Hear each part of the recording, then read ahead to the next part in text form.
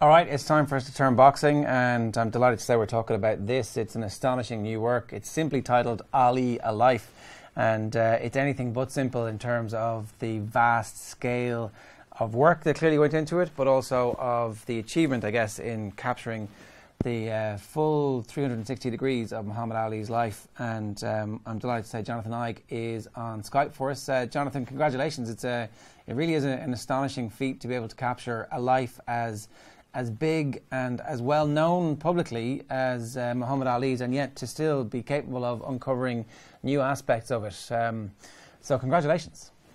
Thank you. Appreciate it. It was a lot of work, but it was a lot of fun too. Yeah. So one of the things that we were talking about in the office that was kind of certainly one of the most interesting rhythms that is in the book is the women in Muhammad Ali's life, and it turns out there were a lot of them.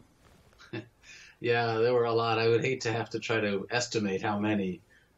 He was married 4 times, and most of those wives put up with a lot of mistresses and knew about it as they were going through their marriages. It was something that they had to tolerate or were expected to tolerate, and did. Ali was terrible, ran around with women all the time, often had his wives book hotel rooms for his mistresses, and would sleep with prostitutes sometimes right before his fights, even hours before his fights.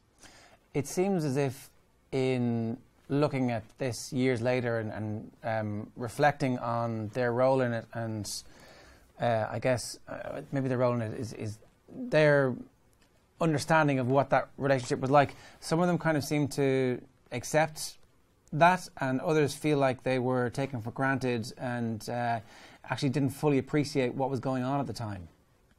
Yeah, I think it was a combination of those things. They knew what was going on, and they felt like for a while they were able to accept it. They felt like they were the ones who counted, that these other women were just sort of passing fancies for Ali, and that he really needed his wives and counted on them to be there for him. And they were young and they were immature, and they thought that they could put up with it. And in the end, it became too much to bear for his second and third wives, the ones I interviewed the most, Belinda and Veronica. They felt like they just were being taken advantage of after a while, that there was no end to it, that the women, the mistresses just kept coming and coming, and they couldn't take it anymore after a while. What kind of life do those women lead after they break up with Muhammad Ali? Because I guess that's the other picture of this. As I said, it's a full 360 degrees of what Ali's life is like. How was life like for them? It varied. They got nice settlements in the divorce. They received a fair bit of money, but his second wife ended up pretty much burning through all that money and struggled for a while. She was cleaning homes in Ali's own neighborhood for a while. She was working as a housekeeper. His third wife ended up going back to school and becoming a psychologist and doing pretty well for herself. They all had kids of Ali's to take care of, and they looked after those kids and did a good job as parents, as best I can tell. And it was a difficult life, though, and I think adjusting to life after marriage to Ali was not easy. You go from being the center of the universe, married to the most famous man on earth. It's hard to get back to adjust to a normal life after that. There's one aspect, I guess, that we should really focus on. We can't leave this discussion of the women in Ali's life without reflecting on it properly.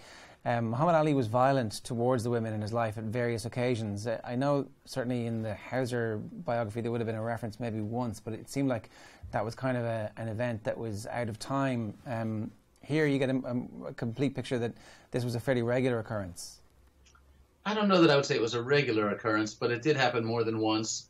His second wife told me of a couple of instances where she was hit, and third wife Veronica told me that she was not surprised to hear that Ali could, especially before fights, could become very uptight and would lash out at the women around him. It was definitely something that was hard for me to hear, given that I grew up as a big fan of this guy, and that behavior was really difficult for me to believe and to accept. But it's out there. It's part of what these women testify to, and we have to we have to assume that they're telling the truth. Jonathan, we can speak about the adultery that occurs in Ali's marriages, but then there's the element of manipulation as well. You've already alluded to the whole idea of booking hotel rooms and things like that. It didn't seem just like something that Ali did out of convenience. It seemed he got some sort of enjoyment out of that, about having control of his partner, because you quote him in the first divorce proceedings after his first marriage ends, and he says he would like to marry a 17 or an 18-year-old girl next, somebody that he can mould into his way of thinking. He essentially gets that despite a pretty stubborn start with Belinda in his second relationship, or his second real relationship. And it seems that this is something in a very perverse way that Ali really enjoyed, having this control over these women. Yeah, that was interesting and troubling. And I think you have to look at some of the context. You know, he comes from an abusive household where his father was very domineering and drank heavily and beat his wife. And then he gets involved with the Nation of Islam, which has this attitude that men are superior to women and women are meant just to serve their spouses, and even says that, you know, men can have more than one wife, even though American custom frowns on that, American law frowns on that. The Nation of Islam sort of quietly says that it's okay to have your own harem, and Ali becomes a part of this culture and seems to accept the idea or believe that he can be controlling of these women in that way, and that he, you know, and marries a very young woman in part for that reason, that he wants to be in command. And you know, for a guy who's the heavyweight champion of the world, who's so big and strong, he shouldn't need to control women that way. But he has a hard time accepting them as his equal, I guess. Once you get 400 pages into the book, it's chapter 43, and it's an incredible few paragraphs here. You essentially just so concisely list off all these events that happen in Ali's life, regardless of what time these happen, like women coming to the door of Ali's house saying that they're the mother of his children, and this happens a number of times. Without question, though, is the story about Tamika Williams claiming she began an affair with Ali in 75 and soon after had his son. Williams then later sued Ali for sexual assault, alleging that she had only been 12 when the relationship started. But of course, the statute of limitations kind of limited any of that actually getting to court or Ali being pressed with charges here. Like, that's an incredibly disturbing thing and not something that I'd come across before. No, you know, it was reported a little bit at the time when the suit was filed here in the United States. A few publications mentioned it, but then the case was dismissed, as you said, for statute of limitations, so it was never fully explored. And Tamika Williams is now deceased, so I was not able to interview her. And we don't know for certain whether the child in question really was Ali's. Ali's third wife, Veronica, had her doubts about it. When I interviewed her, she said she knew about Tamika. She knew that she was somebody who hung around the camp a lot and may have slept with a number of people in Ali's entourage. But she said she did not believe that the child was Ali's. Nevertheless, if Ali was involved with a girl who was a minor, that you know, is obviously beyond disturbing. It's criminal, and we just you know, it raises very unsightly questions. When you talk about some of those questions, there's also FBI files that maybe have not been published before as well. How much of this was the FBI aware of, or were they specifically really interested in his links with the Nation of Islam and less his extracurricular activities? The FBI did not seem at all interested in his extracurriculars. You know, they used the FBI used those kinds of sexual allegations to try to take down people like Martin Luther King Jr., where they were trying to disgrace King, and they made tapes of his bedroom activities. But with Ali, they did not see him as a threat to democracy. They weren't really that paranoid about Ali, and they weren't looking to discredit Ali. They were mostly interested in the Nation of Islam. And they were concerned about people like Malcolm X and Elijah Muhammad, so they were keeping tabs on Ali for that reason mostly. They were also concerned that during his years of opposing the draft in Vietnam, that if he were allowed to continue saying these things, that it might make recruiting more difficult for the military. But Ali was not spied on with that same level of intensity that other civil rights leaders were. That comes across in the papers as you kind of study them and read through them and kind of get access to this stuff. Again, I guess that gives us that better sense maybe than we've had before of where his role was at the time and how he catapulted himself from there to being the person who is considered the most famous and most successful and the greatest of them all in American culture at the end of the 20th century. It is a remarkable transformation. Yeah, it's stunning to think that somebody who was, one of the most despised men in America in the 1960s can go to becoming this saint who, seems to have almost universal acclaim, and we all seem to want to see the best in him and see ourselves in him. He becomes, this turnaround that he makes is fascinating, and some of it occurs just because he's struck with this illness and he's silenced, and we feel bad for him. I think that's a big part of it. Another piece of FBI information, Jonathan, is regarding one of Ali's former bodyguards, Amir, who was murdered in 1965. So before the beating that led to his death, Amir told the FBI that Ali was getting tired of the numerous donations the Nation of Islam expected him to make. And according to one FBI memo, as you reveal in the book, Amir told Ali he was foolish to let the Nation of Islam milk him. Now, remembering that this is in 1965, this is quite big information because it's fairly well known anyway. Into the 1970s, Ali becomes a more rounded person. He isn't this rebel. He isn't as devout, we'll say, to the Nation of Islam, certainly after Elijah Muhammad's death, as he had been in the 1960s. So to hear this coming from Ali in 1965, as early as that, is very, very interesting. And I'm just wondering, is this consistent with anything else, or is it merely this bodyguard who was the sole holder of this information? Well, there are suggestions that Ali had concerns about the Nation of Islam, that he was afraid that if he ever left, he might be killed the same way Malcolm X was killed after falling into bad way with Elijah Muhammad. So Ali was a complicated guy. He was incredibly loyal to Elijah Muhammad. He believed that Elijah Muhammad was a prophet of God. He was willing to turn his back on Malcolm X. At a time when maybe he could have saved Malcolm's life, he chose not to. So it's hard to know how much of that was motivated by his true belief in Elijah Muhammad and how much of it was motivated by fear.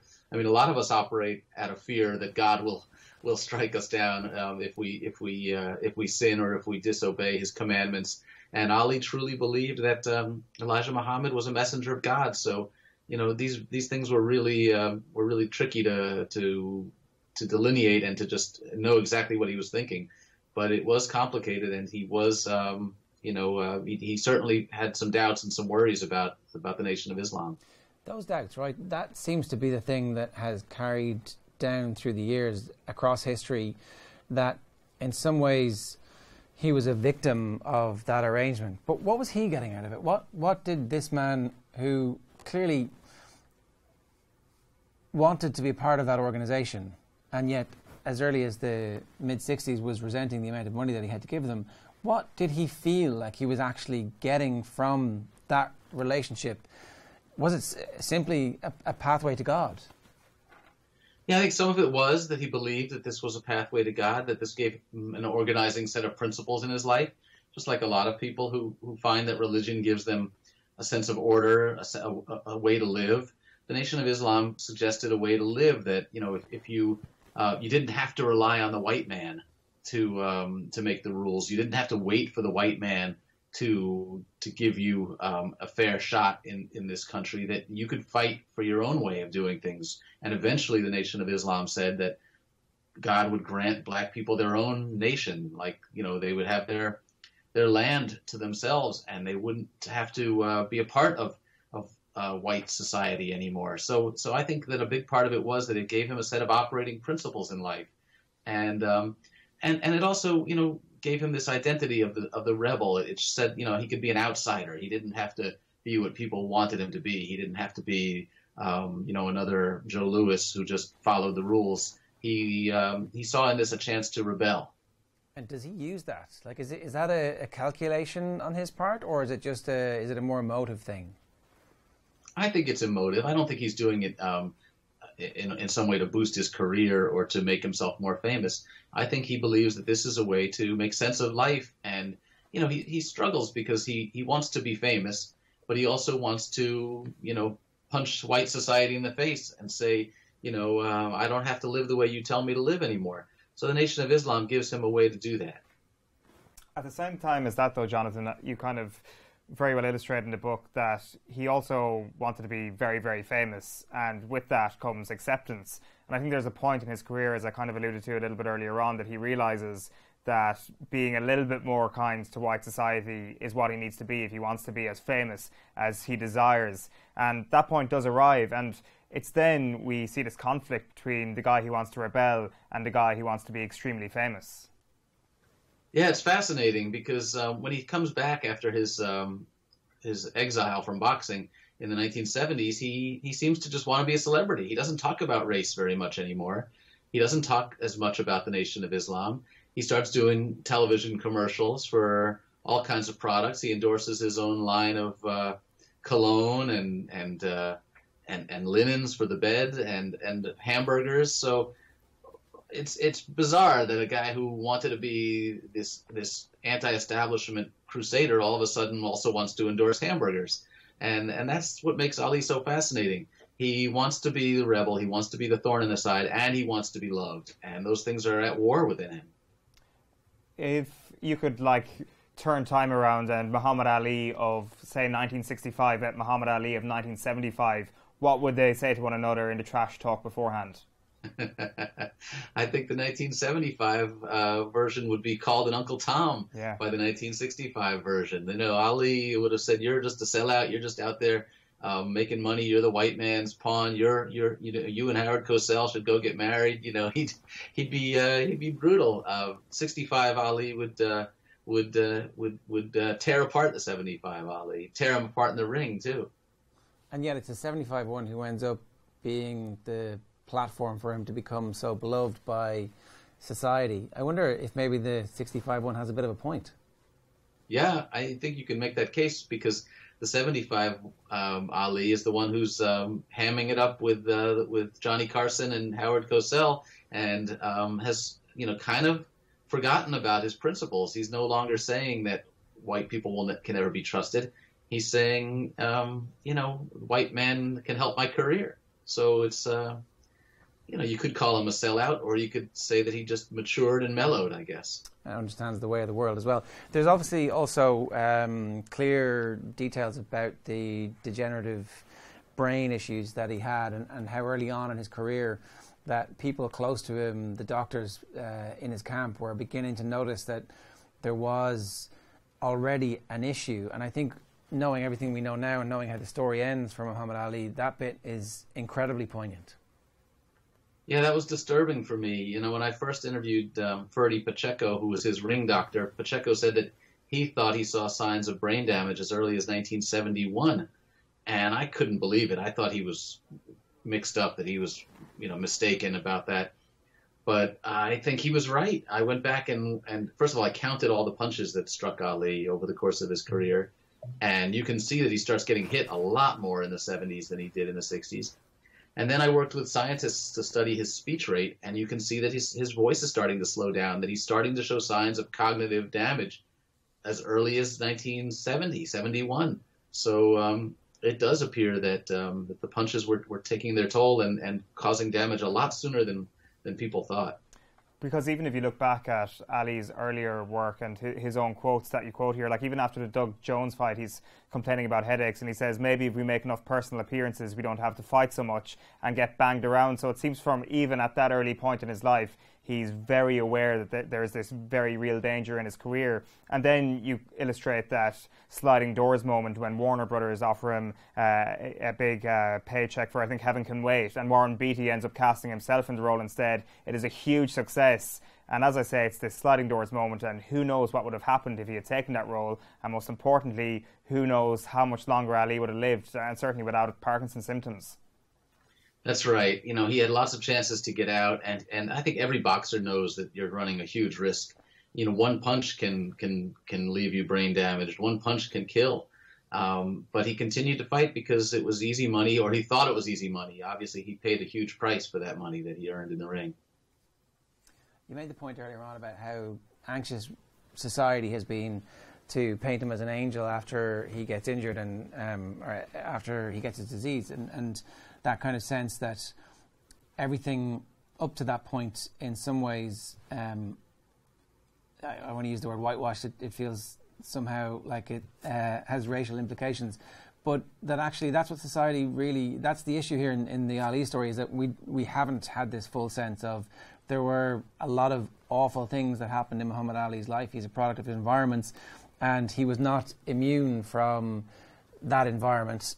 And to fully appreciate his life, or to understand his life, you really have to have all the details and understand that he is a complicated individual. That's right. You know, it's interesting to see what happens to Ali after he lights the Olympic torch in 1996, because he's almost remade by the American society. For much of the 80s and 90s, Ali kind of disappeared. He wasn't the great hero. He was somebody you could hire for a few $1,000s to sit at a trade show or come to your car dealership and sign autographs. And he was damaged. He didn't look good on TV, and he didn't like to appear on TV. But then when he lit that Olympic torch in 1996 in Atlanta, it was as if the world rediscovered him, forgave him for everything he had done, and just wanted to hug him. But the reason that we wanted to hug him was because he was weak, and he was silent, and he was harmless. But we need to remember that Ali was not harmless. The reason he's important is because he was dangerous. And he was complicated. We shouldn't turn him into some kind of an angel. One of the final things here, Jonathan, just in terms of the comparisons you make with Ali, the Bob Dylan reference is very appropriate, really, because essentially Muhammad Ali and Bob Dylan are both products of the 1960s, but at the same time, they don't properly fit in until people from the 1960s are living their lives in the 1970s. I think the reference you make is that people would still dress up like hippies and go to the Bob Dylan gigs, but then the next morning they'd go back to their 9-to-5 desk job. And it kind of feels to me that the 1970s was a decade that Muhammad Ali will kind of feel at home in the most. This is exactly where he belonged in history. Yeah, it's hard to say. You know, for so many of those great rebels who had to put their tie-dye T-shirts away and go out and you know, they were only 20-something when they made their mark in the 60s. What do you do after that? How do you have a second act? How do you live the rest of your life as an adult without completely selling out the principles that made you famous and that you cared about the most in the 60s? And I think that, you know, Dylan and Ali and all the great rebels of the 60s had to struggle with that. What do you do when you grow up? How do you know, they mocked middle age. They said that they would never want to even be 40 years old. So how do you go on with your life? And Ali became an entertainer after that. Yeah, it's, as I said, an astonishing book. Jonathan, thanks so much for making the time to talk to us, and congratulations again. Thank you. The book is called Ali, A Life, and Jonathan Eig is its author there. I think it's going to be on a lot of people's Christmas card lists. I think so. It's actually a pretty good achievement if you manage to get through that at Christmas. It's a couple of weeks of good, solid work in there. Very good information. There's almost 100 pages of notes and index at the back as well. So yeah, exactly. It's kind of like if you're a first-timer to Ali, it's got everything in there. It's very comprehensive. But at the same time, like I've read one or two of Hauser's books, and can't remember, Norma Mailer as well. And it kind of approaches all these things from a fresh angle with that new info as well from the FBI. And as we discussed in depth there, his love life. It's a very interesting book that kind of adds a bit of depth to what we already know. Hey, hope you enjoyed that latest offering from Off the Ball. If you want to subscribe, and you should, check out just up here. All our latest stuff is just down here. Generally, knock yourself out.